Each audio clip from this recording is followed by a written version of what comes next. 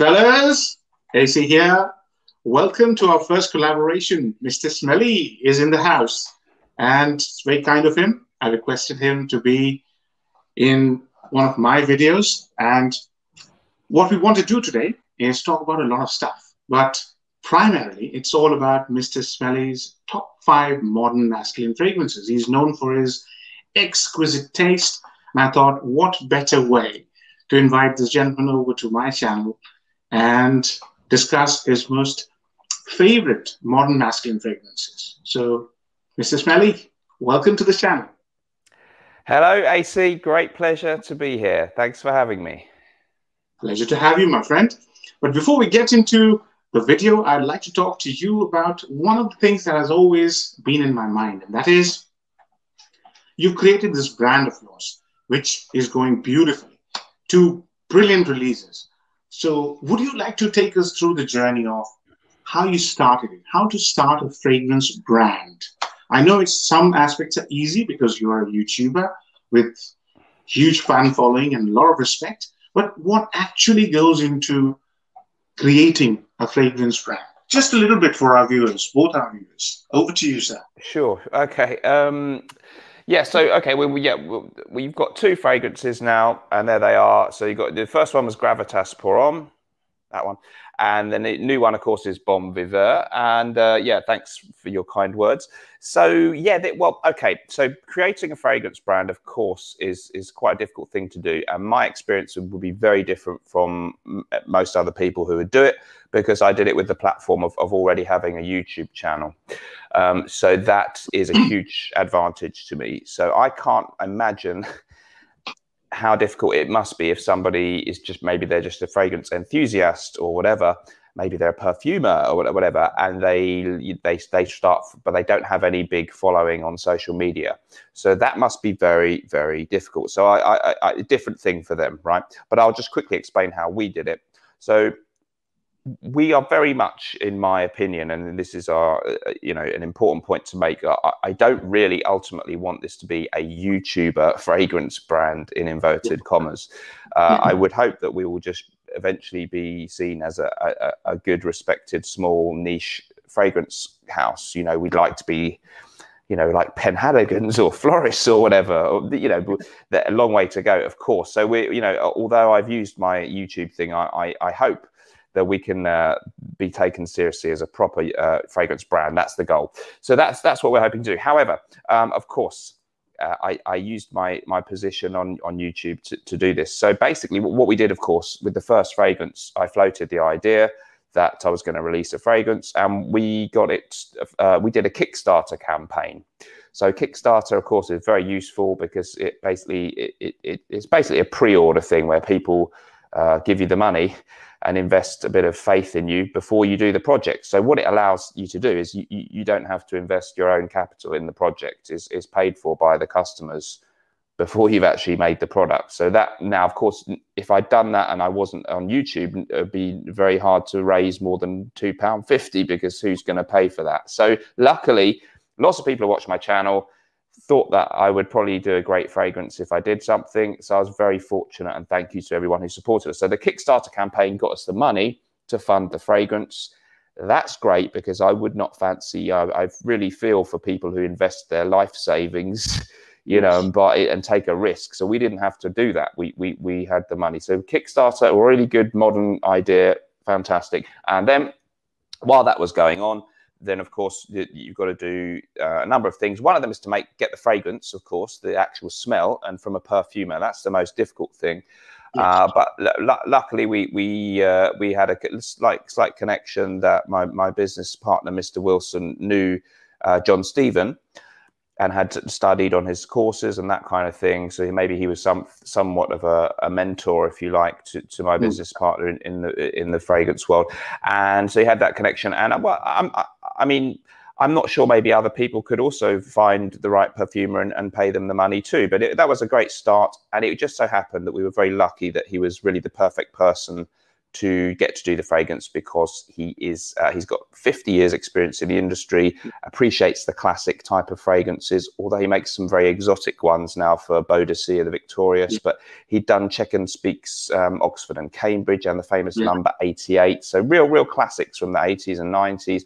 And so he was just a perfect person. So it was actually quite simple that we just gave him the brief for what we would like, a description, talked to him. We met him once, and there was a little bit of back and forth, but you know that it was quite simple because we had such a good perfumer that he really understood the brief and made the perfume. And it was the same thing the second time. So that part, in all honesty, perhaps we were very lucky because we have a really good perfumer who just gets what we want.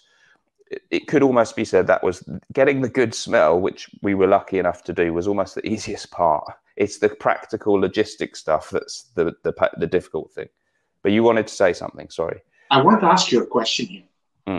So you've explained beautifully the vision that you had, right? Yeah. The vision was that you didn't want to be just one-off YouTube fragrance. You want to create a niche fragrance house. Sky's the limit. That's a great vision to have, very clear vision. Next, you followed up with, obviously, there's a little bit of provenance, a bit of luck here. But I want to get to how you created in your mind that this is what I want in terms of smell. Gravitas is basically a fragrance which is very similar to your taste. So how do you construct it in your head when you spoke to Mr. John Stevens by saying, this is what I want?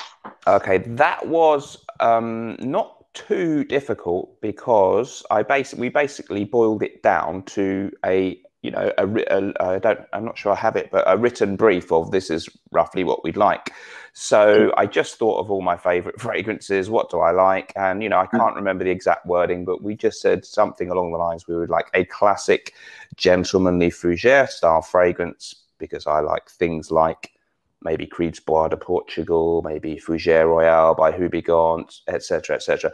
We didn't mention those in the brief, but we would like a classic gentlemanly English, well, not English, a Fougère style fragrance with a classic feel. Obviously some of the notes, bergamot. Everyone has that in the fragrances, but let's have some of that in there. A citrusy opening, of course, lavender. I don't think tonka bean's a listed note, but that's a kind of, it has to be in the, I think there is coumarin or tonka in the formula, and some oak moss, that kind of thing. So we just listed some of the obvious things that would have to be in there. And then I think, one of the stipulations that I'm really glad that we put in was we would perhaps like a twist of vanilla just to give it a bit of sweetness. And I think my thoughts were influenced a bit by things like Invasion Barbar by MDCI, which is it still has that classic barbershop feel, whatever that means, but that slightly semi-oriental undertone of a little twist of sweetness, because I wanted it to be in that vein, rather than something that smelled like, it's from 1978 or whatever, literally, although I do like those too. So I wanted to make it in that vein because I thought that would appeal to a broader number of people. So that was it really, just a classic gentleman.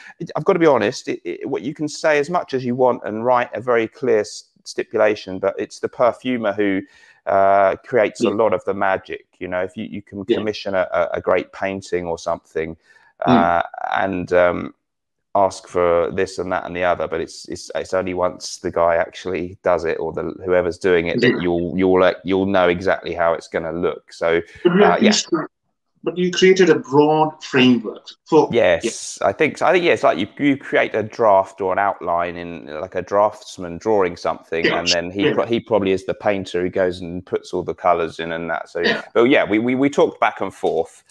But he was so well versed in fragrance that I think he looked at the brief, and I remember when we met him, he was very much, I can definitely do that. That sounds great. He wasn't sort of saying, that's going to be tricky, or you can't mix that. And he was like, I can definitely do you one of those. So it was really, really a pleasurable and natural process to do it, I think. Yeah. Fantastic. So now let's talk about the challenges you faced, because logistics part is the biggest challenge. Plus, you went straight away international. You went to the United States market as well, right? Yeah, yeah, yeah. That stuff is well, yeah, perhaps the most difficult thing for me, because obviously we'd like to have more customers, but I already had some people interested in buying it, so I was very lucky there. But yeah, it's the difficult thing, of course.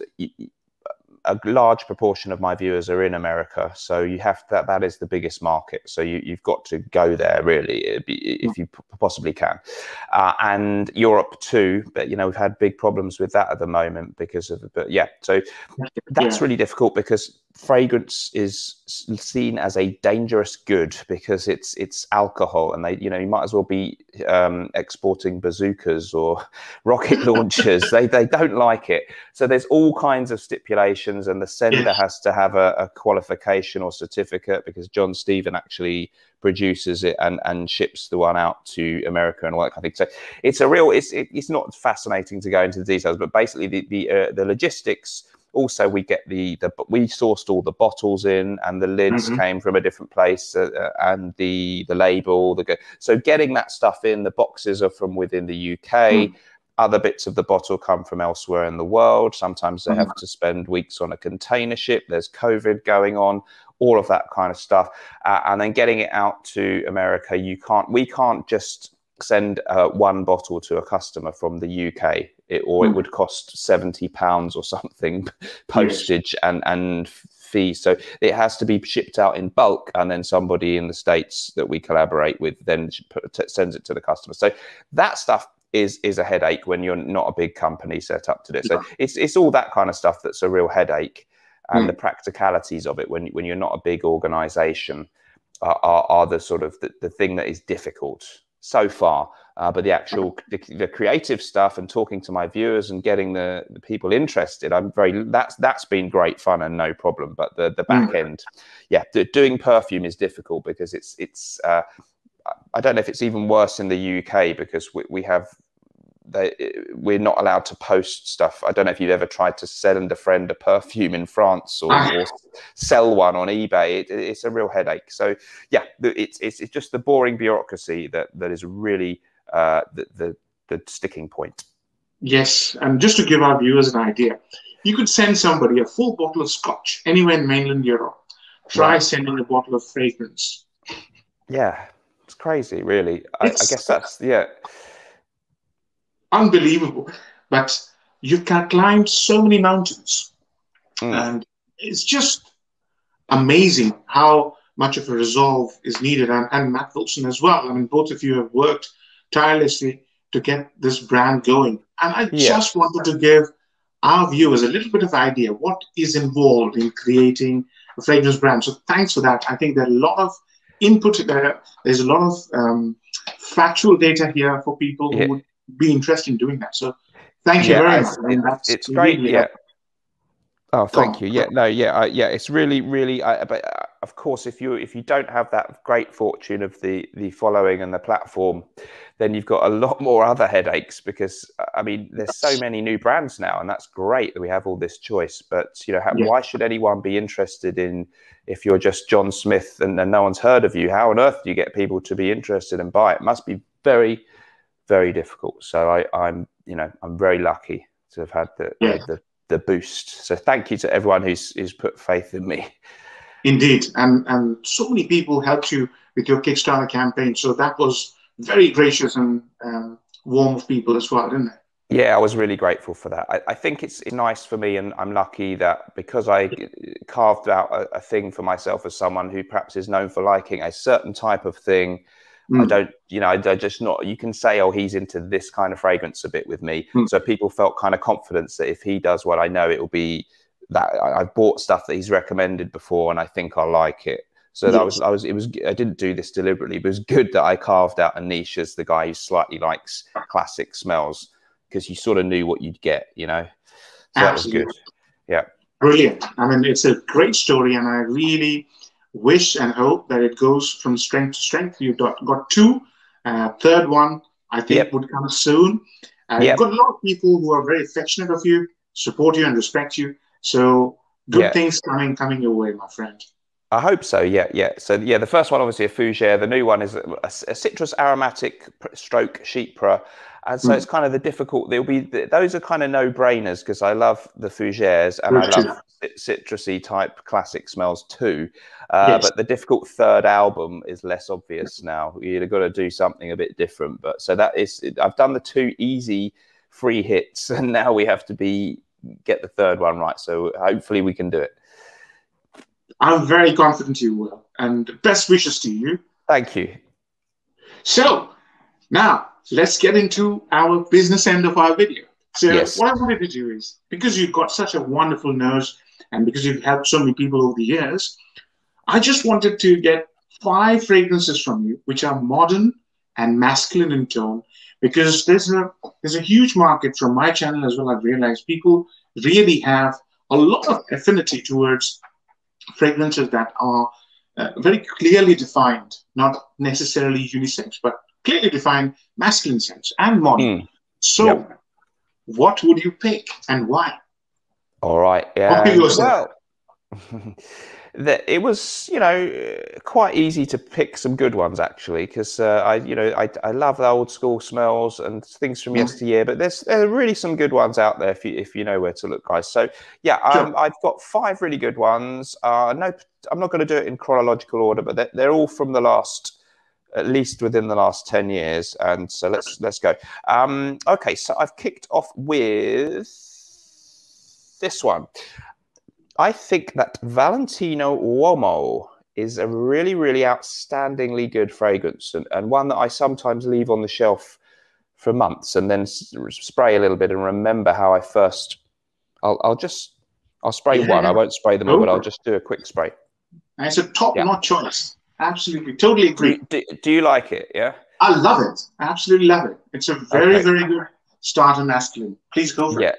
It's I have to get the right Polge. It's Olivier Polge, isn't it? The man who also did Dior Homme, and he sort of made a cover version of his own fragrance in a way after it was reformulated by Dior. But it's got much more to it than that. It definitely does have that Dior Homme-esque iris thing, although I don't think iris is an official note.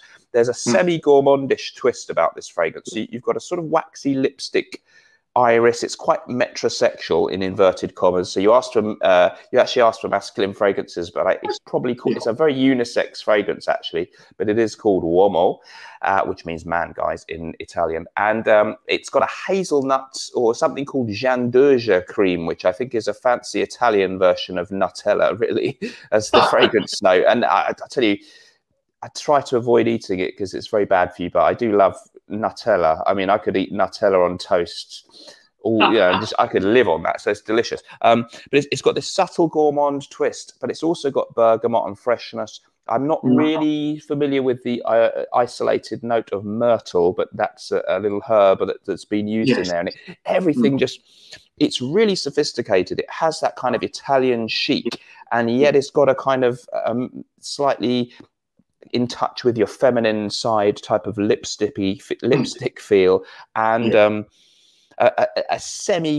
hint of gourmandish sweetness, and it's just so delicate, so beautiful. It manages to be semi-gourmandish, which I would find some gourmands fragrances a little bit tacky or vulgar, but this one still has a very refined, elegant feel. So it's a really, really good fragrance. You can. Someone said it might be discontinued, but it seems easy to buy online at the moment. So perhaps, hopefully, it's not. Superb, and a really, really just a delightful modern release. I think it was about 2014 or something like that, and highly recommended, guys. Yeah, superb stuff. I think it's a great starter fragrance for youngsters who are looking for something which is slightly on the masculine side, and yet, as you said, Italian chic style to it. Also, slightly unisex, so it wouldn't offend anybody if you're going to a gathering. So very, very good pick. I'm a big fan of that fragrance. I haven't reviewed it yet, but I will. Good. Glad to hear it. Yeah, I must say it doesn't actually, it's not terribly strong. So if you're looking for something really potent, this may be disappointing, but I think, it'd be a great scent with your significant other. When they come close, they'll get a very nice aroma. So, yeah. Fantastic. Do you want another one? Yeah, go for it. Okay. Let's see what we got next then. I want to go for Givenchy. House that I have a real affection for as a Yes. big lover of their vintage, some of their vintage classics like Xerius and Monsieur de Givenchy, Givenchy Gentleman. However, I must say I'm rather taken with Gentleman Givenchy Cologne. So about 2017, they suddenly released Gentleman Givenchy and confused everybody because they already had Givenchy Gentleman from 1974. So they did kind of what Dior did with Sauvage and Eau Sauvage, with kind of using the traction of that name, but releasing a new product, which is, I get it. That's marketing, isn't it? Anyhow, I wasn't overly taken with the original Gentleman Givenchy Eau de Toilette. It was so-so. There's a Parfum, which actually is quite nice, or Eau de Parfum, which again has a bit of an iris thing. But I really love this one.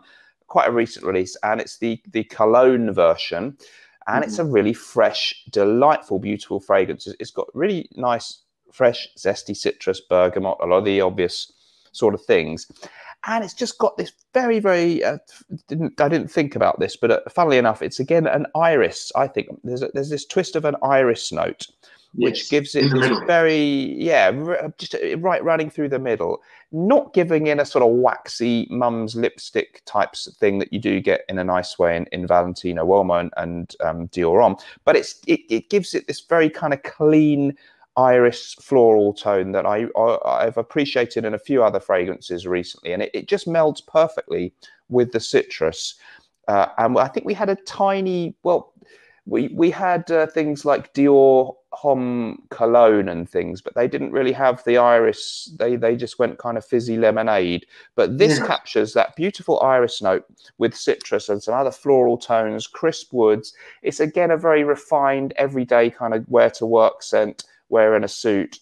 Equally great in a polo shirt or whatever. We've got some warm weather here, perfect for today. Really, really brilliant, elegant scent, and very much modern smelling. It doesn't smell classic or dated particularly, but I love it. And a nice, simple but really well made, heavy bottle. Love it. I think yes, indeed. I've reviewed this one. I think it has got the iris vetiver combination. I think if I'm memory serves me correct. Yeah. As you know, as you were mentioning, there's this iris is not mum's lipstick style, and I've seen that when iris is combined with vetiver, it creates a little chalky.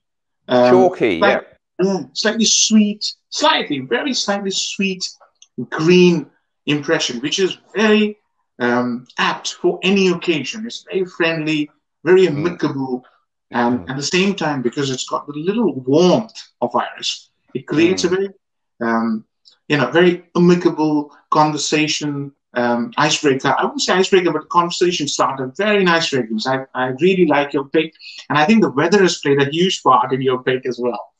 Definitely. Yeah, we've got. I don't know about you, but we've got one of the first properly quite warm days for a while. We've had a spring in England's been abysmal this year. Yeah, but I've just been in the garden sunbathing for the first time in a while, and this fits perfectly. So great freshie. Again, if you're looking for a real strong, potent scent, you might be a little disappointed again with this one. But I always say I'm very much a little bored with people who overly complain about fragrances that they don't find perform that well. So I'm really, and I used to be kind of into like beast mode top 10 videos, but I'm very much looking, if it smells great, just buy it and use it a lot. Take the bottle with you, get a decant sprayer, spray more, and you will be smelled. So there you go. I fully agree. If a fragrance is good, if it smells nice, I don't mind having it in my collection because I don't always want to radiate. Sometimes I really want something something close to me. For example, interviews. White collar jobs. You're sitting in a room, small room, having a meeting with two people. You don't want to really suffocate them. So there's a place for these. And they're so elegant. It's so elegant. I mean, this cologne that you showed is super elegant. I reviewed it last year. Loved it, but I haven't got a full bottle. Oh, okay. Yeah, it's one of my. I don't buy tons of new releases. I don't buy everything that comes out, but so it has to be really good. And this one was one of the few in recent couple of years that have been worth it for me. And I agree with you. Yeah, there's a lot of situations like work and stuff. Or meetings where, frankly, if someone walked in and this fragrance hit you really strongly, I don't know if it would be that. I'm a frag head, so maybe I wouldn't mind, but it could put you off the person quite a lot, even if it was a good smell in a way. It'd be like, you know, a bit garish. So yeah, agreed. Yeah, I mean, I'll give you an analogy. It's like a person who is talking on the phone but screaming and sitting right next to you in the train Yeah. or on the Yeah. plane. In Yeah. the plane, you couldn't speak, but on the train, you know, sometimes I take the very early morning train, and sometimes, you know, there's a guy 6 o'clock in the morning, absolutely blaring it down. So a Yeah. fragrance which projects a lot is exactly like that. You're invading my personal space, so that I you have to think, really be yeah, I mindful. do. Yeah, I think in situations where you're around a lot of people who have very little choice but to be in a room with you for quite a while, then yeah, you probably want to calm it down. Yeah, if you're going for a night out and stuff, then go nuts. What the hell? But yeah. Absolutely. Over to your next one, sir. Right. Next up, I kind of thought maybe we'd go towards more designer choices, but I wanted to do one niche one. So I've Sure. gone for this one, and this is Hubigant Cologne Intense. And this is Ooh. really, really, really great. So their more famous one in this style of bottle is probably Fougère Royale. So I think Yes. it's around about 2015 they released Cologne Intense. I think it was Luca Maffei, the perfumer. Unless Yes. I'm mistaken, he also did Neroli Portofino for Tom Really? Ford. I could be wrong, but anyway. Mm. This is the idea supposedly is that they've reimagined a classic citrus eau de cologne. So one may think of 4711 or one may think of Farina eau de cologne from the 18th century, but it doesn't really smell massively. So they've done a lot more with this than that. It always reminds me a little bit of Dior's original Eau Sauvage in Right. its aura, but there's still more to it than that. So again, lots of beautiful citruses, lemon, bergamot. I think there's a little bit of jasmine in here. There's patchouli in the base. There's this twist of mate tea, which again, frankly, I must admit, I've a lot of things I'll say, oh, yes, there's this note, and I've never smelt mate tea, so I can't tell you. You know, I don't have bags of myrtle to go and sniff in my cupboard, Yes. so I don't really know. But it's a beautiful kind of citrusy, elegant fragrance, but it's got quite a little bit of complexity, a sort of airy feel, delightful floral tones, something of a retro classic feel, but there is this nice depth with some usual kind of woody tones. I think it might be vetiver. There's a note of tarragon, which is a nice herb, but it always makes me think of, unfortunately, it makes me think of chicken because it's quite often used to flavour chicken. And fish. Yeah, but I can't really detach it on its own very easily. But I do like these kind of green aromatic herbal tones in here. And it's just really, again, classy, elegant, sort of European style perfumery at its absolute best. And yeah, I think a really, really great choice. It can be a great signature scent. However, I notice a lot of people, when I mention it, say they get a strange note that they don't like in it. And I've never got that at all. But you might want to sample this. A lot of people have it's some kind of honeyish thing that they think is a bit funky or you know, what's the word? A bit animalic or something they don't like. So I never pick up on that, but they go. I sampled it. It's very weird. So I was very surprised when you picked this. But oh, right. You know, I have tried it in winter, I believe. So I want to try it again. But yeah, to be honest with you, I wasn't very impressed with this. I've got a sample, official sample. Yeah. And I didn't enjoy it. And there was something weird about it. So it could be. Everyone keeps saying this. Yeah. I thought to myself, okay, it's probably not for me. I sample hundreds of fragrances in a month. And, you know, sometimes you come across a fragrance which doesn't appeal to you. I try it again. So I might try it again this summer because you're mentioning it. That means it must be good. So first time, I wasn't impressed. Fair enough. No, it's all about personal choice. That, you know, there's no right or wrong. You can't be wrong. I always say you can't really be wrong about a fragrance. You know, it's a matter of opinion. Some people like pineapple on a pizza. Some people think that's total anathema. So it's well, how do you feel? What do you think? Pineapple on a pizza, okay or not on? I'm okay. Food is a very personal thing. I mean, if people like pineapple on a pizza, I let them be. Would I have it? No. I'm the same. I wouldn't pick it. But if someone served up a pizza with it on, No problem. No No problem. problem. Same with the scent. Sometimes I don't like something, but I'm honest about it because as a Yeah. reviewer, you have to be really honest by saying, look, I don't think I like this one. Yeah. So, sample it because, you might like it. As you said, but I'm going to give it a second chance because you said this, you brought this together to this video. That means it's quite nice. I'll try it again. Yeah, I really think it's excellent, and also reasonably, or it certainly used to be reasonably well priced for niche. So yeah. Yes, they are very well priced. Is it true that Roger has worked on this one as well? Because he worked on the other one. I can't remember. A Fougere Royale. He Oh, worked on did that he? one. I Yes. didn't hear. I didn't know that, and I hadn't heard anything about him being involved in this one. So Right.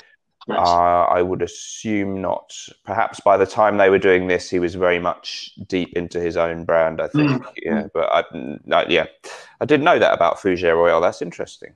So the thing is, Fougere Royale, the current incarnation, was resurrected. Yeah.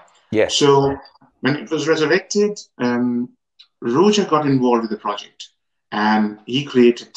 In my review, I think I mentioned because I really like Fougere Royale. I Me like too. Fougeres as well, as you know. So he played a huge part in Fougere Royale. And Fougere Royale is a fantastic fragrance. But I promise you, I'll try this again because I've got an official sample of this. Because let's learn, something new. You learn something new all the time.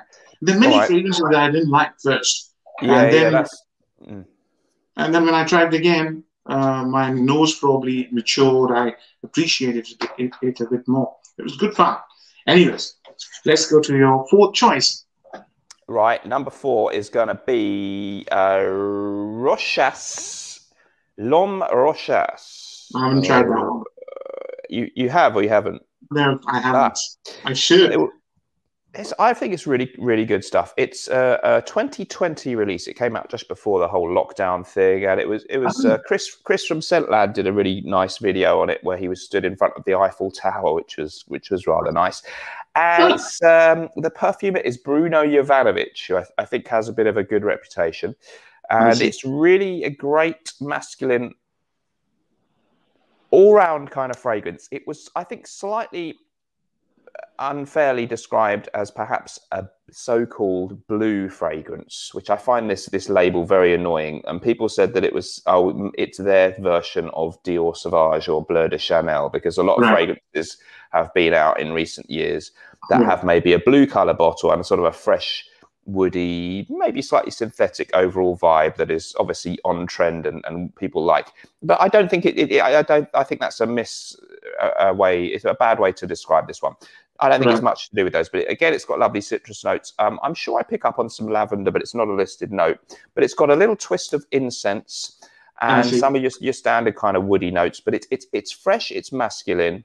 It certainly doesn't have this vein of Dior Sauvage-esque Ambroxan or anything like that. It doesn't have any of that stuff, which I find a bit tiresome. It doesn't have that sort of modern shower gel-esque vibe or anything like that. It's got subtle, delicate combination of a little bit of sweetness, a hint of a wisp of incense in the air, and a very sort of airy, not oppressive kind of amouage-esque heavy incense, but just a light twist of that added to these very nice, delicate citrus notes, floral tones, and definitely an overall musky, not musky.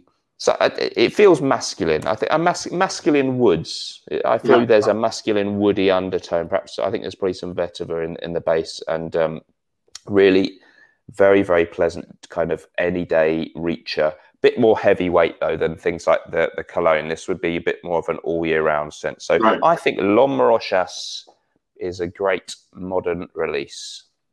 Suitable for youngsters? I think so. Okay.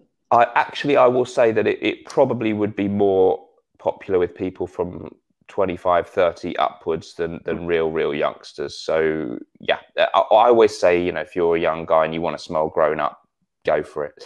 But yeah, it has a mature vibe. It's more of a 30 upwards vibe to me when I smell this one. Yeah. Right. Yeah. Okay. Brilliant. Actually, it's funny you should say that, because I was in the Subway, the sandwich shop the other day, and there's a very friendly, chatty guy, and he smelled. I was wearing Boucheron Pour Homme, the Ah, 1991 release, and yes. he'd mentioned my fragrance the other day, and he'd found out that I was into fragrances, so he was kind of checking out what I would wear the next day, and he said this one was very much. He kind of said it smelled kind of soapy and very, very much what he would expect. And he was like, no offense, he's Canadian, no offense, but something I would expect like my granddad to wear or something. He liked it, but he definitely felt it had an older vibe. So, you know, he's in his 20s, I think. So I think, yeah, definitely there are some fragrances that definitely for the younger generation, they do think, oh, you smell grown up. This one is not as much like that as Boucheron Pour Homme, but it's something to look out for if you are a younger person hoping to attract your contemporaries or impress them. Watch out. Yeah, the thing is, one thing I've noticed with the youngsters, and I'm sure you've noticed that as well, in speaking to them, is they tend to go for fragrances that their friends are going for. They tend to be less of a risk taker Yeah. in bucking the trend. I've seen this a lot. For example, I was chatting to a guy and he was showing me fragrances and on his Instagram, and Right. he was talking to me about blue scent after blue scent after blue scent, metallic blue scents. Yeah. I asked him, I said, have you tried Dior? He said, oh, it's too old school. Right. Really? So Dior 2020 is pretty, pretty acceptable for a 20-year-old. Yeah. But people have this, 20-year-olds have this, I think, in my view, the sort of a resistance towards trying something which is outside what their group is wearing. I've Yeah. seen this many times. They're less of a risk taker, I think. Yeah, I think you're absolutely. Yeah, you're right there. They don't want to seem weird or out of place. I mean, that's a big. It's normal, isn't it? When you're a kid or whatever, you want the latest trainers that everyone else is wearing or whatever it is. And yeah, definitely into your teens and maybe even into your early 20s. I think there'll be exceptions to that, but yeah, I think it's definitely social pressure to fit in, and they kind of dress the same or they listen to the same music and stuff. Yes. And you know, I don't miss being that age in that way. I'd like to be young in a way, but I feel happy that I've carved out my very much. I do this, and I like to dress like this, and I don't care what anyone thinks. But when you're that age, often it's not that way. So I get it. You know, it wouldn't be. Even if they secretly loved Boucheron Pour Homme, I guess who would really want to be a 24 or 20, no, let's say a 19-year-old, and they turn up for the night out with their friends and some girls are there, and everyone goes, oh, you smell like my granddad or my uncle, man. You know, it would be, I get it. I can understand it. It's not easy to be, it's not easy to be young. And I wouldn't, in some ways, I wouldn't want to have to go through it again. Well, some of the things were challenging. Yes, you're right. Yeah. You get a little bit more of a self-assurance, hope if you're lucky, as you get older. And now, if you're lucky, I like that. You don't always, but I definitely, I don't give a stuff if people think I smell like I'm 65 or 70 now. And or if I met a girl or whatever, I'd be, not that I'm looking to, but if I did, I would be much more just be yourself. Whereas if I was 21 or whatever, might be thinking, oh, what should I do to make her like me or fit in with her? Or now I would be, well, this is me. You probably won't like it, but I can't pretend to be anything else. But that only comes with many years of painful experience. Confidence, right? You have to have confidence in yourself. It's about you. It's not about fitting into that girl's requirements. It's about you. And this is what people get wrong, right? And they still get wrong at 60. True. It's about you. Yeah. You can't really, I mean, this applies to everything in life, but we're talking about fragrances. So with the point we're trying to make, I guess, is wear the fragrance where, as Lania Smith says, wear what you like, not what they say you should like or love or like, which is a great slogan. But it applies to life really most of the time. If obviously you have to make compromises in a relationship or whatever, but if you're really trying to hammer a square peg into a round hole, or you're in a position where you've got to massively change your actual general way of behaving, it probably won't work. Yeah. Absolutely. Yeah. So let's move to your last choice. All What right, is it going to be? Last up, this one goes right back to one of my very earliest videos on the channel. I think back with misty eyes to the days when I started my grainy images on my channel. Yes. And it's Dunhill Icon from, as you can see, it's got a bit of, 2015, bit of wear and tear on the lid there. And what a great release this was. It was Carlos Ben-Aim, the perfumer, who, I mean, wow, because he did 1978's Polo Green. He did that. And then here he is in 2015, still doing great fragrances. The great thing, I wish I'd got the 100 ml in away, but this is the fantastic bottle design from Dunhill. And they'd kind of had some pretty mediocre fragrances coming out for a few years, most people were saying. Very much a sort of English house who were, I think, you know, they made cigarettes mainly and smoking paraphernalia. I think they make watches too. So it's sort of an upscale thing. But yeah, different kind of, it's not a different kind of vibe. I think they make maybe bags, and I'm not sure if they make clothing too, but it's an interesting company. And yeah, this fragrance is really, really good. It's, again, got a fresh overall feel. I think we maybe could describe it as a woody aromatic, I think, officially. It's got, again, some very nice, pleasant, lemony bergamot notes in the opening. Lovely spicy pepper in this one. Quite a lot of vetiver, and definitely this kind of ISO-y super undertone, which is, people have compared this a little bit to Terre d'Hermès, which I can see that to an extent. It's a little bit like a cousin of Terre. It's like a really good Terre d'Hermès flanker, maybe. But it's it's got a spiciness, lovely kind of vetiver woody thing mixed with the citrus, which people will recognize maybe from Terre d'Hermès, but its own character, some lavender, this kind of barbershop feel. Classic, just clean, fresh. The bottled makes me like it even more. Very, very good all-rounder. Few flankers to this one. The gold one, Absolute, is also good. This has a note of oud, which absolutely no one will ever smell, but it's on the note listing. The Absolute gold one does have a bit of a Tom Ford oud wood type thing going on in there, quite pleasant too. But this is the smash hit for me, and I'd probably put this in a category where those 20-year-old, 21-year-old people probably could wear this. And it might not come off as mature as this. I don't know quite why, but what do you think about this one? Love it, mate. Absolutely love it. I reviewed it back in 2017. Yeah. For me, it's a neroli and cardamom in the middle, which makes it just heaven. I can't describe to you how happy I feel when I wear Icon. I've recommended Icon to at least 24 people at work, every single one of them, obviously my age group. And a few youngsters as well that come back and said their girlfriends, their wives were in love with them because the smell is so beautiful. It's fresh. The floral aspect, citrus floral, the neroli aspect is what anchors the fragrance and keeps it very, very different than just a citrus vetiver fragrance. It's just amazing. The cardamom is beautiful. This is one of my absolute favorites, mate. Love it. Love it to bits. So I'm glad you picked it. Yeah, it's superb, isn't it? And you're right. As I sniffed it then, I forgot the neroli, that you do get that, which is really, really nice. But it's not just one of those neroli eau de cologne things, but the way they've used it in here is so good. Yeah. And genius. Very, very, very classy stuff. Love it. Yes, absolutely. And what are you wearing today? I forgot to ask you. Today, have I sprayed anything at this point? I haven't sprayed anything because I was sunbathing in the garden. So all I've got on at the moment is the ones that I've just sprayed in this video. I'm gonna go. I haven't got it to hand, but I must admit that if the closest thing I have to a signature scent this year is Boucheron Pour Homme.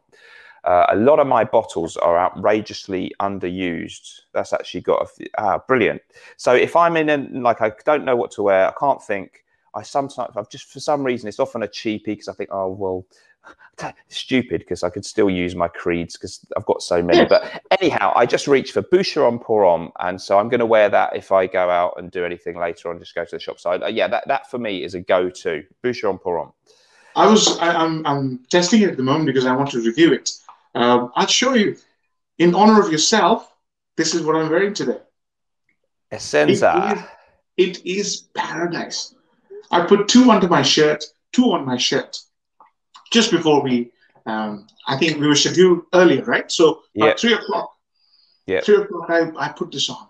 Mate, you're absolutely right about this one. This is, my first experience with this was horrible. I tried it in Turkey. Yeah, because it has got neroli, which has been done in the classical French style, which is bitter and carbolic.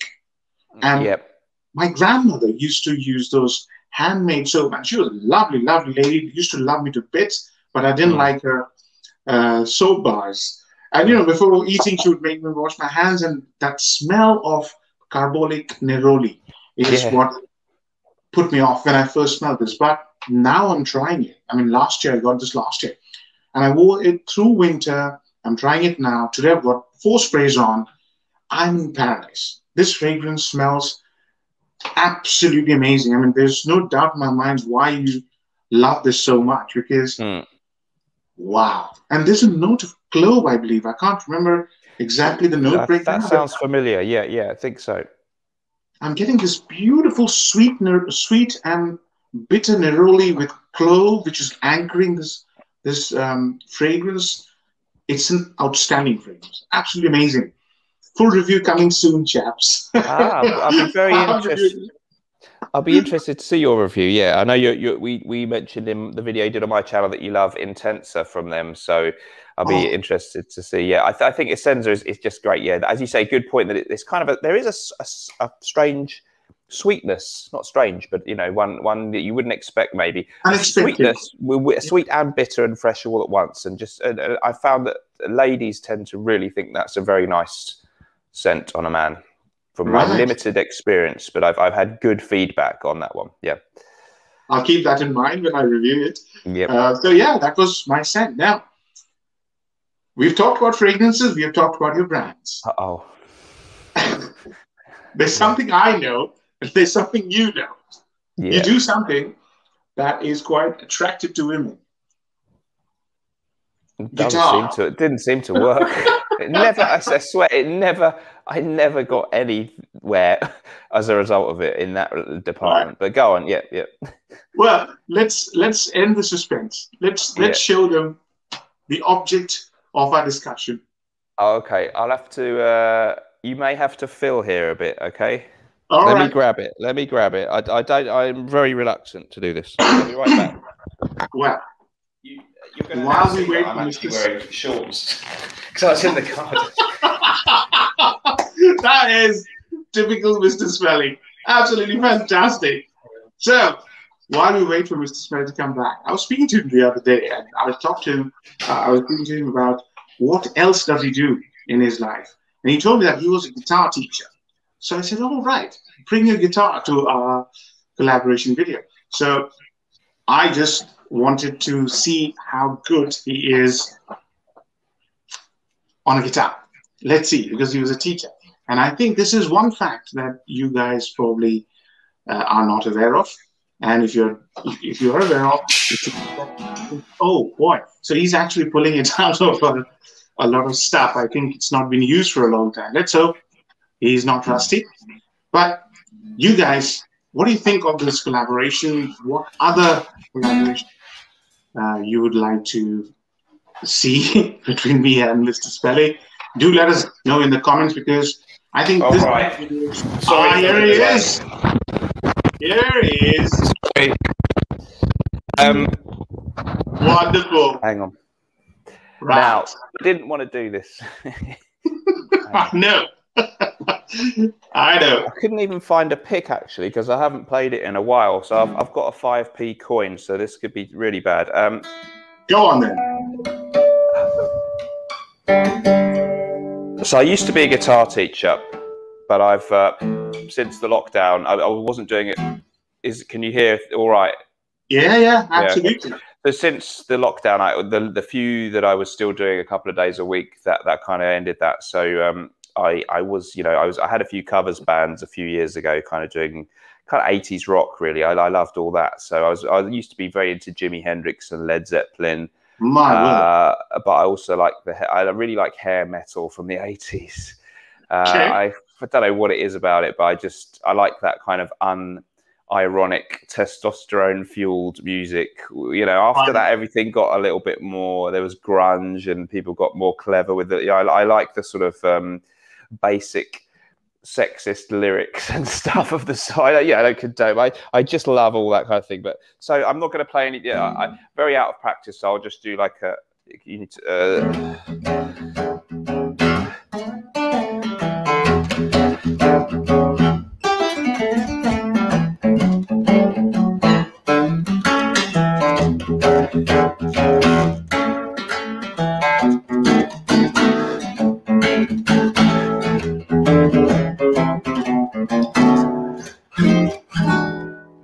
Not bad.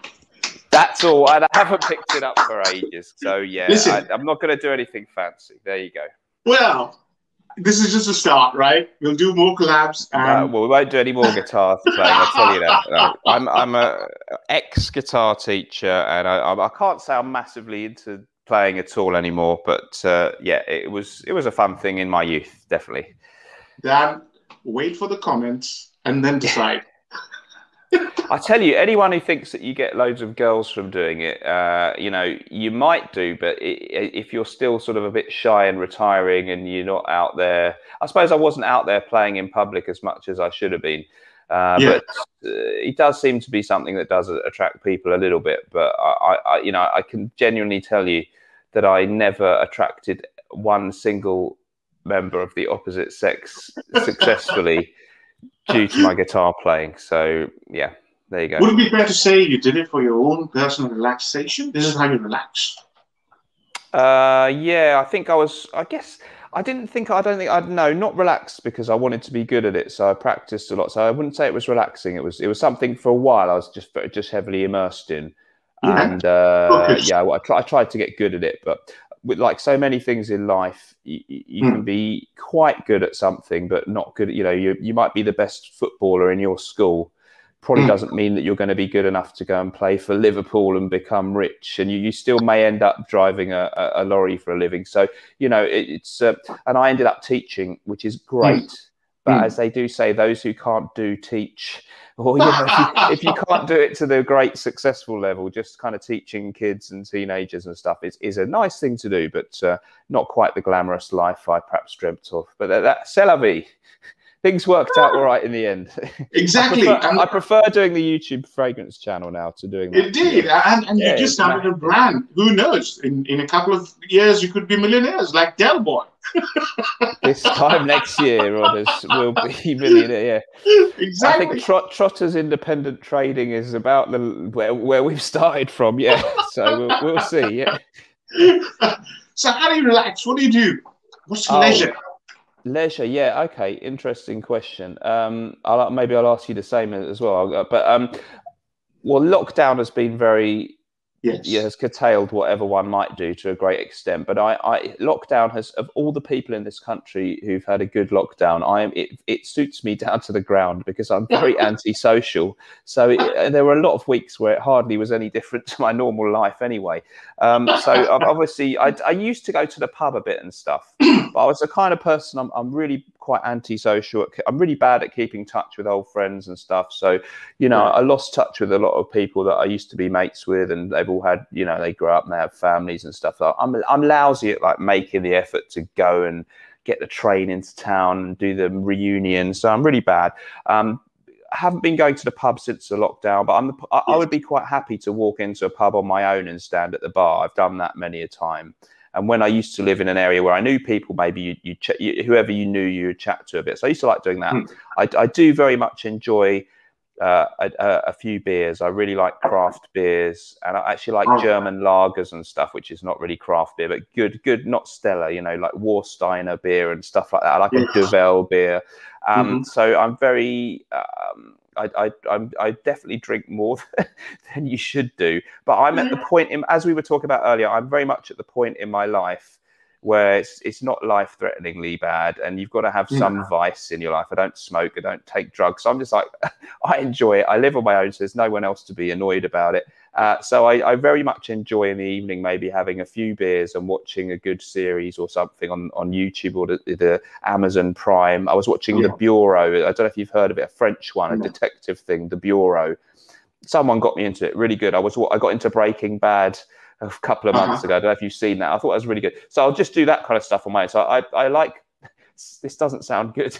I like drinking alone, watching a good movie or whatever. That's great. Now that lockdown's over, I'd love to get out there and socialise. Hopefully I will. So I love doing that. And I don't know if I like it, but I go running pretty much every day, quite a long way. And of course, when you're in your 40s and you like a beer, you kind of have to do that if you don't want to get chubby. So I pay a heavy price for my affinity for beer, and I go running quite a bit every day, quite a long way. And that's one of my other big hobbies. What else? Oh, I'm into watches now. Just got into collecting old watches. Vintage watches has become a passion in the last 6 months. I used to buy sort of ones that were sort of the cheap ones that look like a Rolex, but they're not. And they were, but now I've graduated to buying on eBay. It's a real minefield though, because obviously old watches are great. What I love is that they have character. And they're mechanical. They're not digital. It's not an iPhone or an iWatch. They are from the old century, the mid 20th century, and I find that really charming, and I love that. But of course, if you're buying them secondhand, most of them will not work perfectly, so you don't have to send them off to a skilled person. So it can be a little bit expensive, but that's my new thing. I actually spend more time watching watch people on YouTube now than I do fragrances, but it's good to have more than one interest, I think, so you don't get stale. I think so, and that's very impressive. And I just want to make one point. Yeah. Do what you like. It's your life, buddy. Yeah, that's it. What about you, though?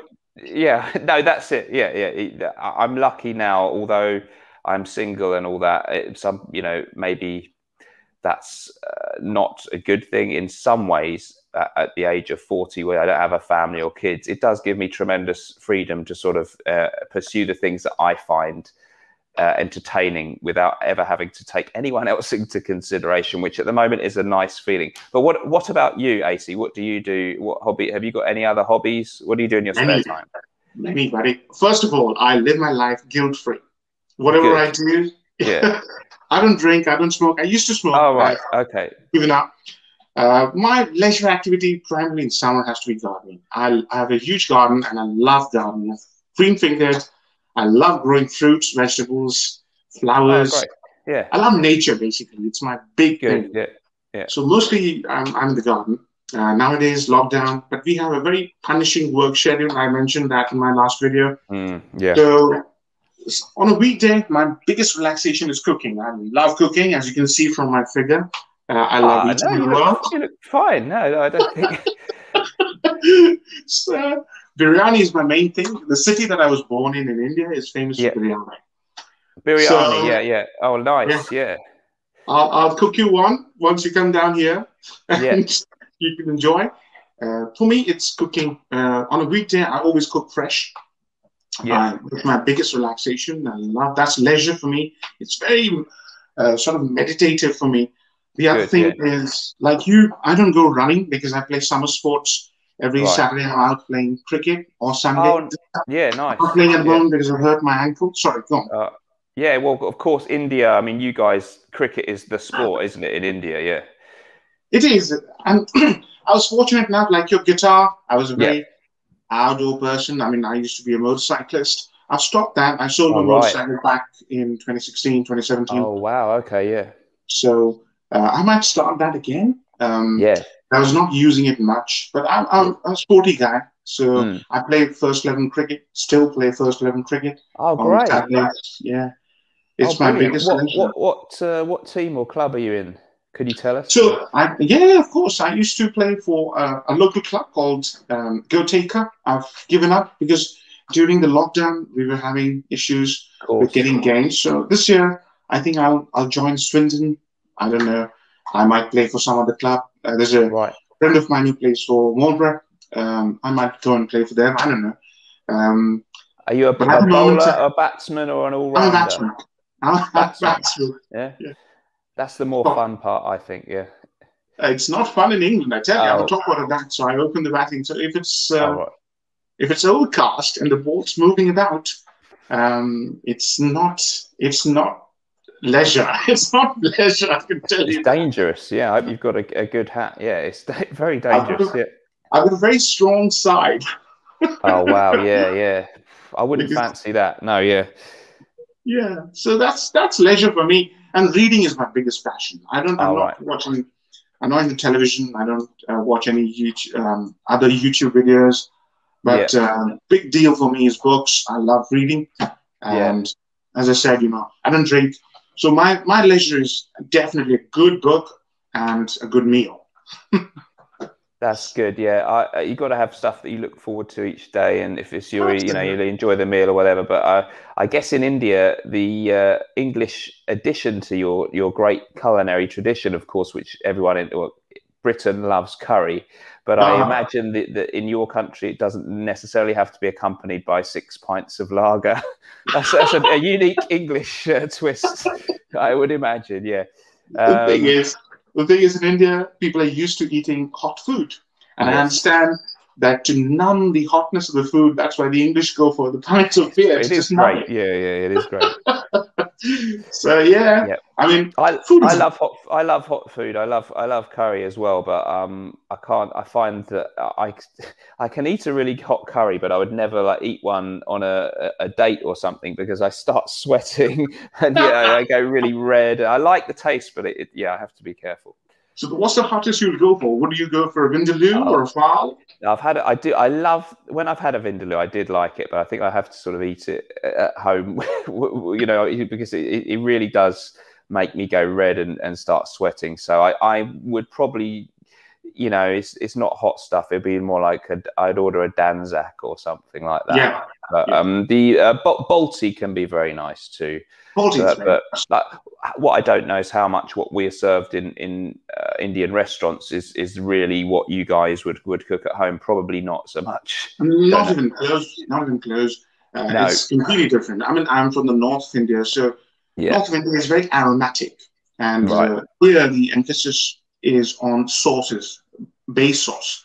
So if you order a vindaloo or a gansak, it's a Yeah. base sauce with the flavor being very little difference between those two. Yeah. So I'll cook you some authentic stuff, and then All I think right. really it's not necessarily hot, but it's very Yeah. aromatic. It's That's good. Yeah. Yeah. that's the thing about the foods from the north of India. It's very aromatic. It can be hot, depends on which area Mm. you're going and visiting. But Yeah. most emphasis is on contrast of flavors and aroma. It's North Indian food is all about that, especially Mm. Mughlai food. The tandoori. Tandoori is a North Indian food. Biryani, the pulao, they are all aromatic. And Mm. there's contrast. They're sweet, sour, hot, and then rice. It's Yeah. just amazing. It's very scientific. It's very different to what is served here. Absolutely. Yeah. We'll I sort kind that of problem gathered. out. I, yeah, I'd love to. I've never had it cooked from a normal person. It's always been from a restaurant, so I'm sure I've missed out on the real thing. But yeah, You it's are, definitely. I know that it's like hugely rich and varied tradition that probably most of us who just like a good tikka masala have very little understanding of. Yeah. Oh, I just wanted the one other thing. My other little hobby is I do enjoy following the football. So I support Tottenham, the sort of underachieving club of London, and but that's I quite often, if I'm going for a run or whatever, I'll have the podcast of people taking apart the latest catastrophic defeat or something kind of therapeutic about that. So I enjoy following the football, although I haven't played for many years. So unlike you, you like the cricket, but. I never could get into cricket at all. I'm afraid. no, Yeah, I not used even to in be. school. No, well, football was just the thing that everyone, as football is the bigger sport here. So that was what Yes. everyone played and what we were most excited about. But I definitely remember the day when it was summer, and my group of friends that I played football with decided that they were going to play cricket. Instead, I was, with a tennis ball or whatever down the local park. I was absolutely furious. I was so disappointed because I was I hated rugby. That was a tough sport, a posh public school sport to me. I never liked that. So I was very much football or nothing, I'm afraid. So why Tottenham? Were you born there? No, well, no, but I'm from Barnet, which is North London, so Yeah. it's not a million miles away. So if they lived in Barnet, which is a sort of rather dull suburb of the very northern tip of London, it's kind of Hertfordshire, really.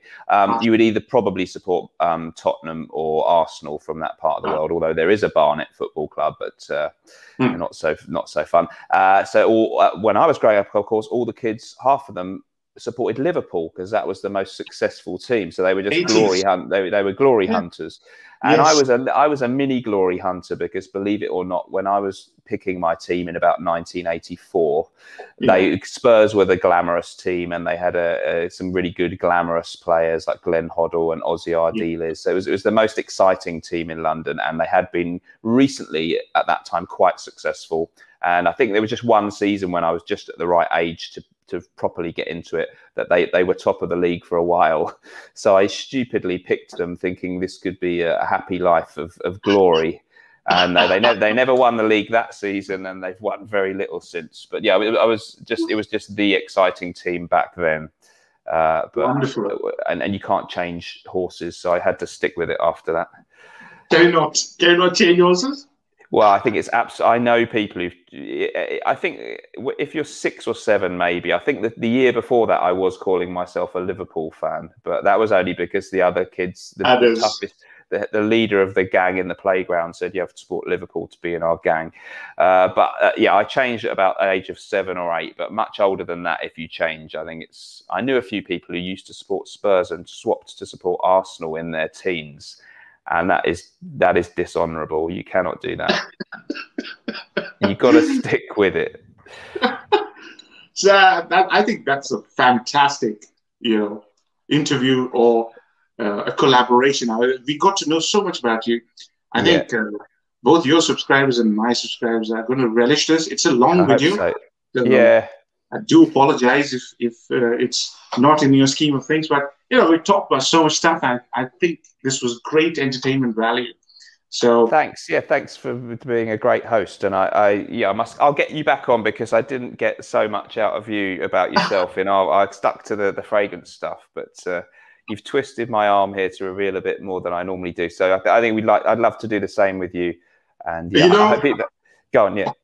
I think what we've got from you today is going to be very interesting to a lot of people. So you've done so many things in your life, but you're so modest that you never speak about them. It was great to have you.